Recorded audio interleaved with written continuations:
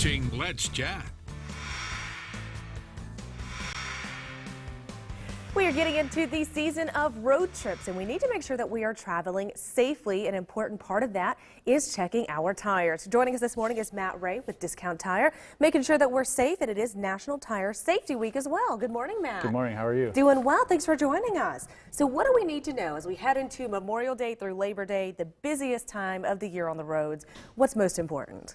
Biggest thing is just to make sure we actually know what's on the ground. Tires are the only thing that actually part of your vehicle actually touches the road.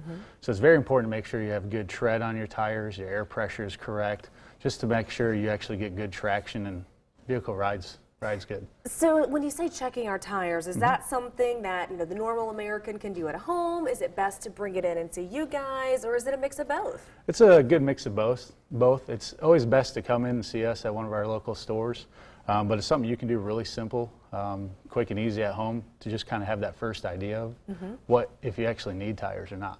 Then tell us what some of the signs are, when we're kind of just doing a walk around of our vehicle. What do we need to be looking for in our tires to know if it's time for a checkup or not? Well, first of all, obviously, if the tire looks low, or if you can see anything on the outside of the tire itself, if it just doesn't look right.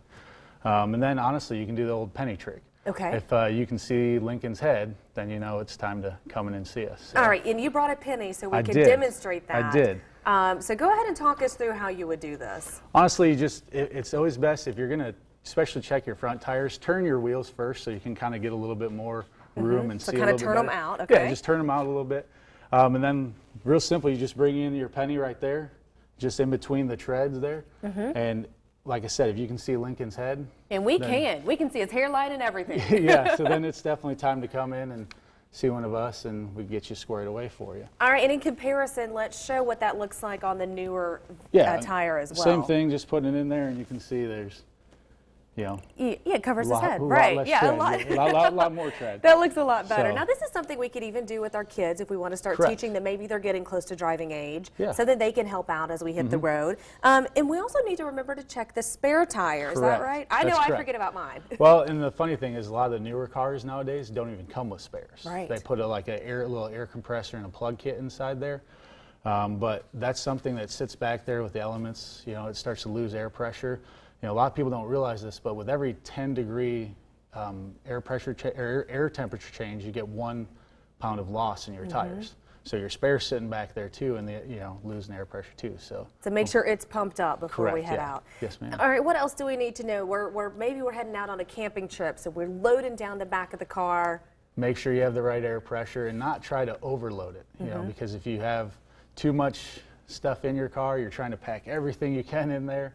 You could actually damage your tires by they actually heat up more under a heavier load. Right. But they're working harder. Correct. But again, just make sure you check the air pressure. You can swing into any of our stores. We do it for free.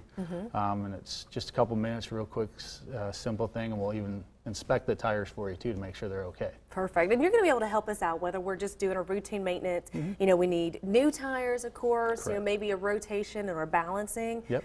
You're a one-stop shop. Correct. All right. Tell us about how we can get in touch with you. There's several locations throughout the viewing area. What's the best way to find out? Several locations, we have in the area, but the biggest thing is go online. Just discounttire.com, and it'll pull up. You put it in your zip code, and it'll pull you right up to your closest store. And I think I was looking on there the other day, and you even have some of these tips listed online as well. Correct, yes, ma'am. All right, Matt, thanks for joining us. Thanks for making sure that we are ready to hit the roads this summer season. All right, we'll see you guys again soon, and we'll be right back on Let's Chat.